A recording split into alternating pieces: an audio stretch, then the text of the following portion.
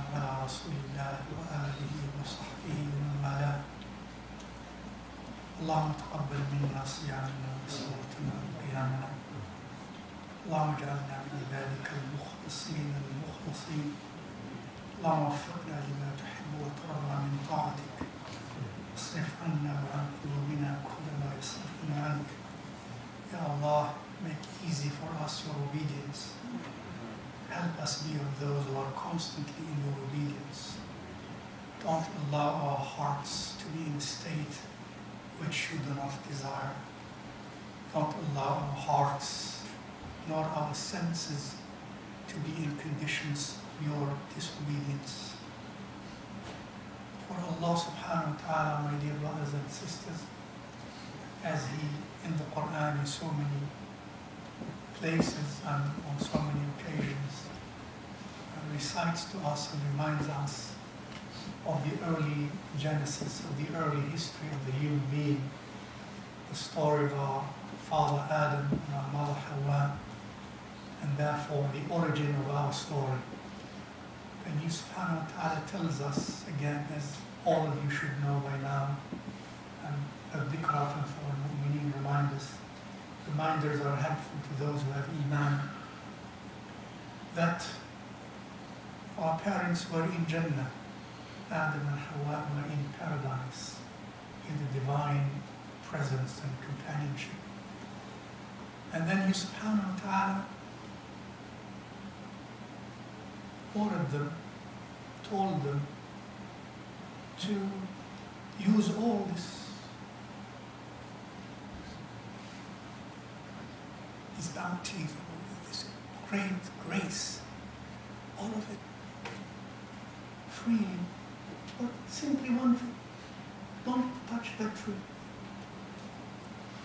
Don't touch that tree.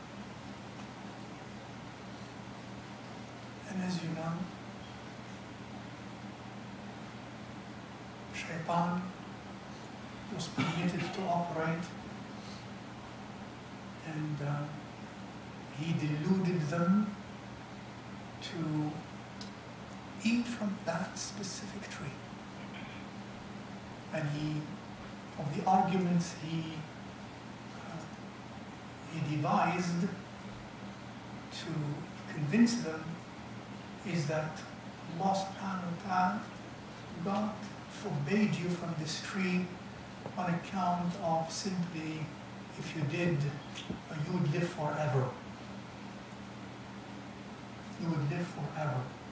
And you would have sovereignty immeasurable, or you would be like angels. Two meanings.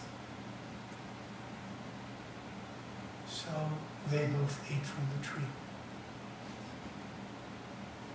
And then when they both ate from the tree, something happened that they had no experience of before. Once they committed that dhanb, the immediate consequence of the dhanb is something happened. Says Allah to us something very strange which we would have not known. Badat lahuma. Badat lahuma sawatuna. In other words, both of them, their private parts were made exposed to them. Badat, were made apparent to them. In other words, they were in some state, Allah knows what that was, it seems to be, Allah Ta'ala alim, in which they were either unconscious or unaware or covered properly or somehow not to see directly their own aura, their own and that of the other side. Again, committing of them exposed what? The aura, the deficiency, the point of weakness, the weakness. Because the aura also in the Arabic language, of the meaning of it, is the point of weakness of a person, is my aura. When we commit a dhanb, subhanAllah, what happens? Our weakness is exposed. In ways many of us, or most of us, don't reflect on, don't know, don't ponder, don't look for. And we would always pay the consequences. Whether we realize our weakness or we don't, as a consequence of the dhanb, well, we will be come upon from that weakness every time we sin. And Allah Azza wa Jal told them after that, when that happened, they began to repent to Allah Azza wa Jal immediately. They repent to Allah subhanahu wa ta'ala immediately. And therefore a mu'min should be, if with this condition, with this characteristic, if he or she under weakness or forgetfulness or jahl or jahala commits the dhanb, he or she should be immediately repenting.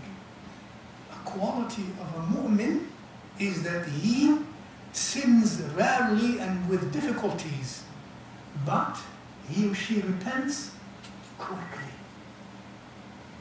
Does not argue, does not legitimate or legitimize or find excuses, as most of us and many of us do when we commit them, minor or major. We have a nafs, thick, big nafs, and we begin to find excuses, and we rarely, many of us, rarely express the expression of forgive me, pardon me, excuse me, please forgive me. We find it hard to do that. Many of us find it hard to do that, even though we violated the norms of Allah or the norms of other creatures of Allah subhanahu wa ta'ala. But the mu'min quickly repents to Allah Azza wa Jal. And he or she, because in his or her qalb, realizes the ugliness of sin. So he's not going to hide that. In other words, covering a sin, not asking for forgiveness for a sin or for a wrong, is much, much worse than the pride inside the nafs. And then we don't ask for forgiveness. Again, I repeat, my dear brothers and sisters, may Allah forgive me and you. The quality of a mu'min is he quickly repents, quickly asks for forgiveness, and does not feel arrogant against doing that, especially in relationships with other creatures as well. So when that happened to them, says Allah to them, أَلَمْ أَنْهَكُمَا عَنْ تِلْكُمَا الشَّجَرَةِ وَأَقُلْ لَكُمَا إِنَّ الشَّيْطَانَ لَكُمَا عَدُوٌّ مُبِينٌ. Haven't I told you? Does it sound familiar? SubhanAllah, it's like now. The story of Adam and Hawa is the story of each one of us, you and me, everyone. Haven't I told you? Haven't I told you not to do that? Or you told them, haven't I told you not to touch that tree? To you and me, haven't I told you? Through Allah, through Rasulullah, through the ulama, through the awliya, through what you read, through your experience, through your qalb, haven't I told you? And this is haram, that is haram. Don't use riba. Don't take intoxicant. Don't commit zina. Don't look at haram. Don't trade in haram. Don't cheat. Don't lie. Don't backbite. Don't be rude. Don't be arrogant. That's the tree. Haven't I told you not to do that? And haven't I told you that shaitan is an avowed enemy to you? He tells Adam and Hawa, haven't I told you also that shaitan is an avowed enemy to both of you? And that's your story and mine. Haven't I told you? So when we remember that, and when we read this and we reflect that upon ourselves, I think we should do that alone, and we should cry, and we should weep, and we should repent to Allah Azza wa Jal, and we should seek His forgiveness, and we should express our weakness, our inability to stop sinning, and our arrogance and our ghurur. Again, sins are of many types. There are major sins and minor sins and so on. And sin for someone might not be a sin for someone else, but it is a sin for someone. Hasanatu al-salihin, sayyi'atu al-muqarrabin, as it is said. For a wali min awliya'illah, his or her sin for us seems no sin or even as a good act. Keep that in mind. We should always, if Allah is protecting us from major sins, we should ask Allah to help us be aware of minor sins. And if Allah is protecting us from some minor sins, we ask Him subhanahu wa ta'ala to make us aware of and protect us from other minor sins that we might not be aware of or we have not yet repented to Him subhanahu wa ta'ala for.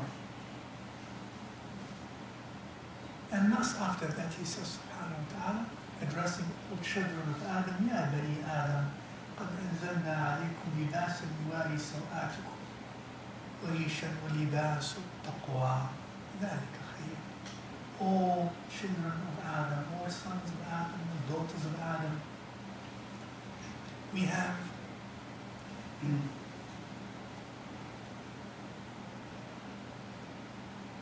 sent down on you garments, clothes, garments, and feathers, and the garments of taqwa, and that is virtuous, that is good, that is better. Allah subhanahu wa ta'ala sent down for the human being means by which to cover our physical aura, to wear clothes. A human being, a civilized human being, a conscious human being, a free human being wears clothes.